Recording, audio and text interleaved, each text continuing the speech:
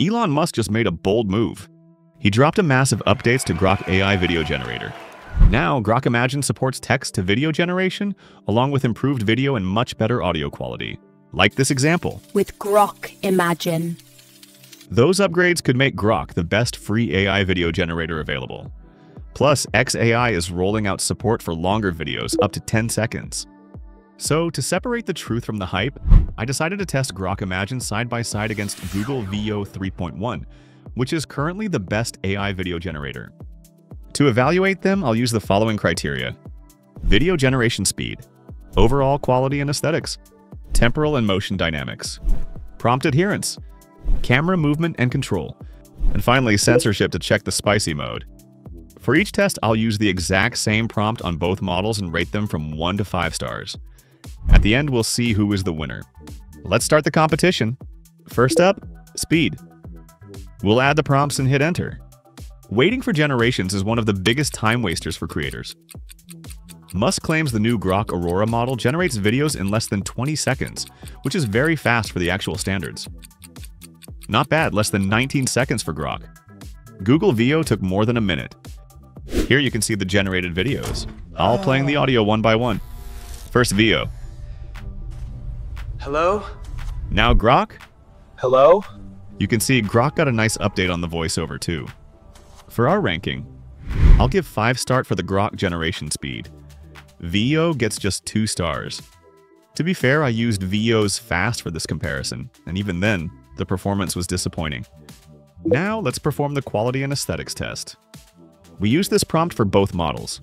Here we're looking for the general perceptual quality, everything from resolution and color grading to lighting and textures. Let's watch the results side by side.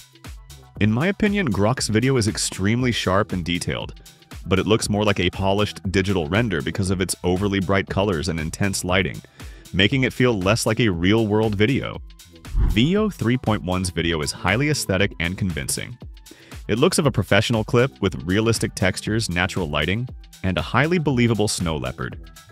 Back to our rating chart. Overall, Veo 3.1 is the winner, and I'll give it 5 stars because it achieves the highest quality and realism, looking genuinely like a video of a real animal. I'll give Grok 4 stars for the sharp quality and details.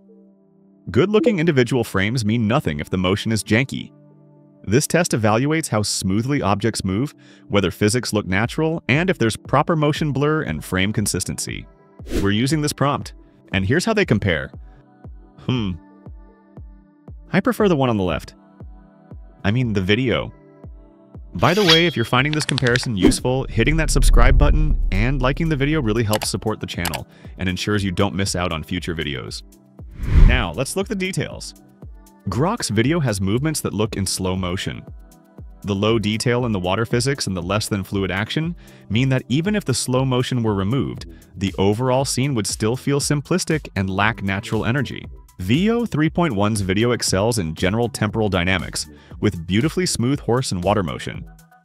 However, the movement of the cowgirl riding the horse is noticeably stiff or unnatural, pointing to an inconsistency in realism between the different elements in the scene. Overall, Veo 3.1 is still technically superior in rendering complex motion, and I'll give it 4 stars.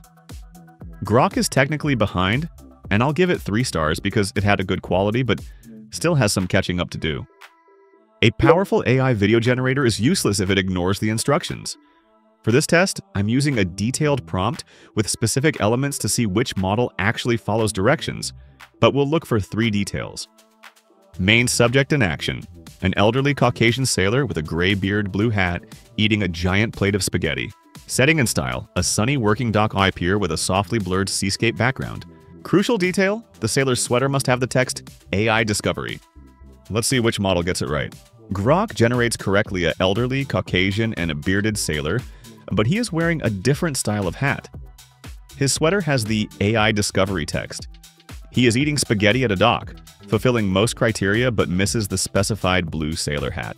Veo 3.1 also generates the correct sailor, and he is wearing the correct blue knitted sailor hat.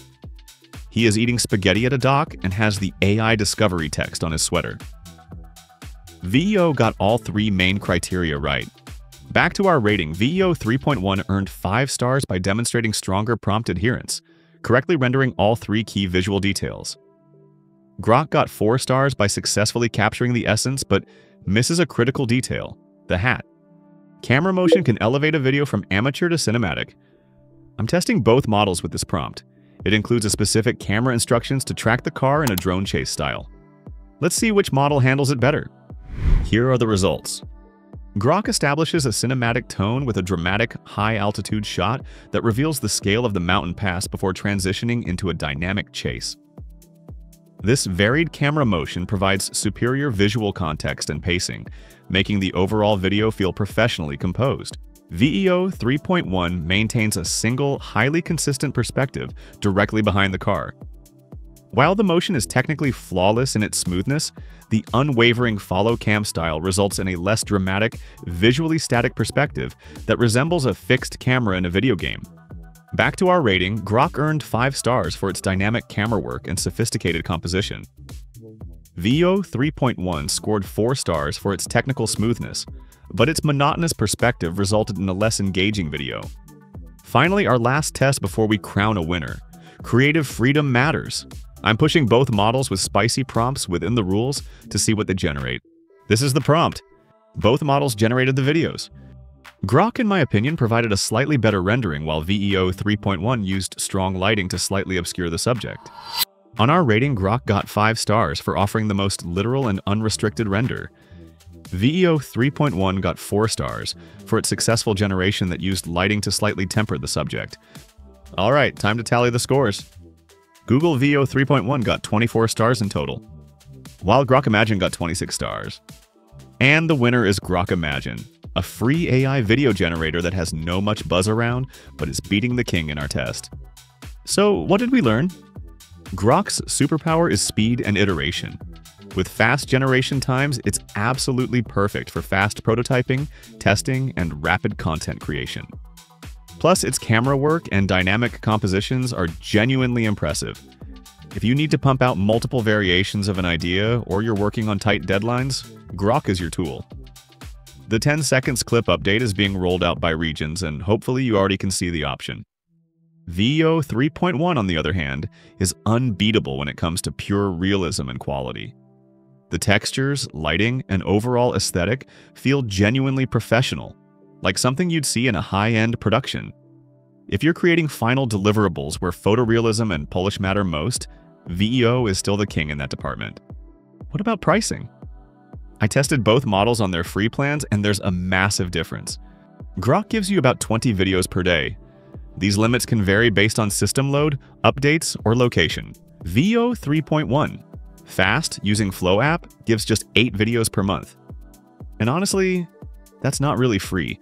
That's more like a limited trial. So if you want to experimenting with AI video, the choice becomes pretty clear from an accessibility standpoint. The bigger picture? With Elon Musk pushing aggressive updates to Grok, AI video generation is becoming incredibly accessible, and we're just getting started. Now I want to hear your opinion. Which one do you prefer and why? Let me know in the comments below. And if you found this breakdown helpful, be sure to like and subscribe for more deep dives into the latest AI tools. Thanks for watching, and see you on the next one.